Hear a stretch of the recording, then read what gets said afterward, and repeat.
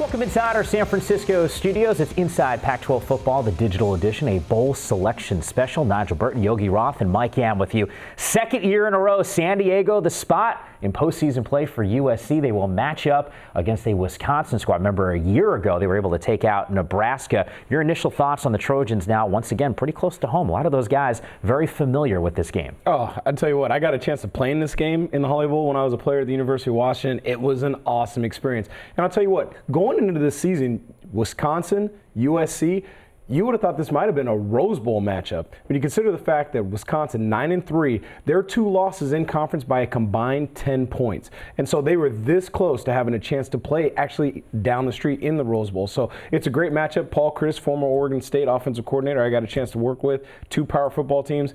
Should be a great matchup. It's a great point. And both teams picked to win their respective divisions. So yeah, it could have been a Rose Bowl potential playoff matchup. To me, I'm really excited to see what Clay Helton does. Now you are the full-time head coach.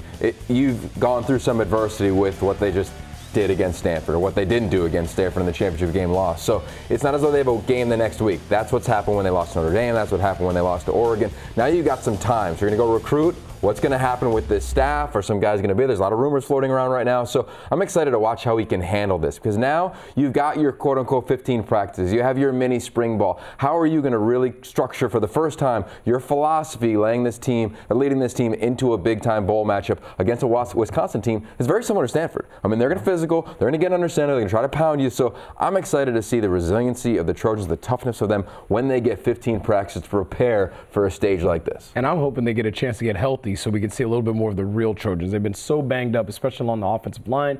Get some guys a little bit of rest, ready to roll. Should be a great one. USC has never lost to Wisconsin, 6-0 all time, although it's been a very long time since they played. Got to go back to 1966. But for everything that's happening, not only for USC, but for the rest of the teams that are in bowl games for the Pac-12 Conference, follow us on Twitter at Pac-12 Networks.